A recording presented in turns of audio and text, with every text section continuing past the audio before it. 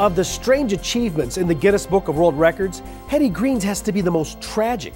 She is listed as the world's greatest miser. Green was America's first woman business tycoon. She was so downright unpleasant, she was known as the Witch of Wall Street. Hetty's lifestyle was so frugal that she shunned turning on heat or using hot water. She wore the same black dress and underclothes until they wore out. Then she would buy a new black dress and underclothes. She worked out of a cramped space because she refused to pay office rent. Her son lost a leg when she considered the needed operation too expensive. Hetty died in 1916 as the world's wealthiest and possibly most unhappy woman. Saving for the future is important, but life is for living. Approach each day as an opportunity to work, to share, to learn, to love, to be generous with others. The old adage is still true.